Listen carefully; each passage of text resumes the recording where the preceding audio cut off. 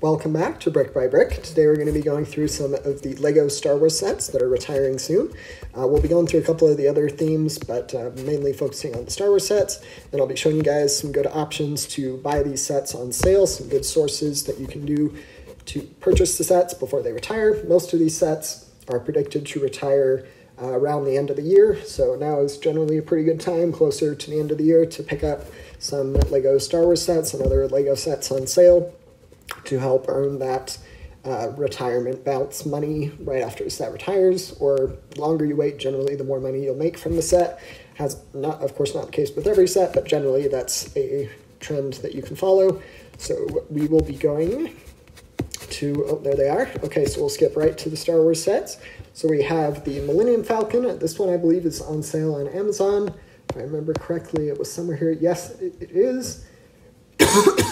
So it is, it's not the best version of the Millennium Falcon we've seen. It's still on sale though, so it may end up doing well. And generally, LEGO Millennium Falcons are pretty safe, reliable investments. Everybody likes collecting the Millennium Falcon sets, so even if it's retired, people are still willing to pay premium for the set. And so that may be a good investment. It looks like it's on sale too. Let's get a little more detail on that. It looks like it is currently about exactly 20% off, so that's a pretty good benchmark to buy LEGO sets from. The 20% is a good percentage off to maximize your return on investment. Of course, the more the merrier, but that's pretty good there. And we have the Cantina set. I wasn't able to find on sale or this set version of the set on Amazon. There's probably some good options just in maybe Target and Walmart and some other retail stores that may end up having that set on sale. I've seen a couple, or I've heard of a couple of good options, but I haven't seen anything on Amazon. There might be some good eBay options. And then next up we get to the AT-AT. This is a UCS set, so generally those do pretty well as LEGO investments. They're quite pricey though, very, very high barrier to entry. We have an $850 set. Then we have another UCS set, a little bit more manageable on the price. We have the Luke Skywalker's Land Speeder, which goes for $240.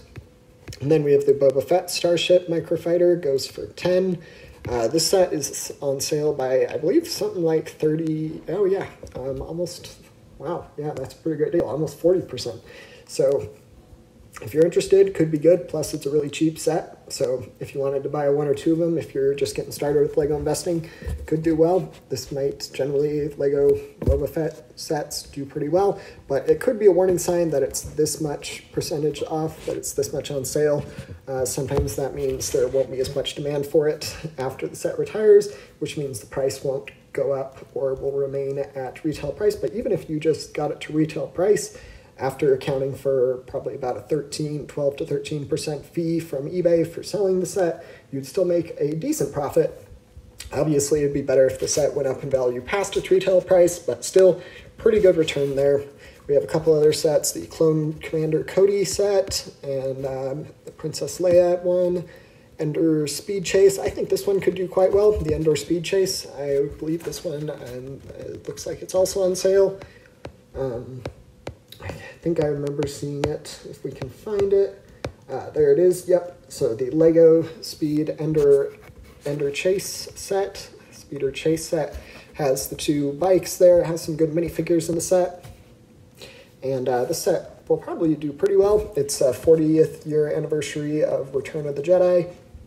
So generally those kind of sets that, like the 20th anniversary LEGO Star Wars sets did quite well, so generally if there's like some level of significance behind the set, that can help increase its value.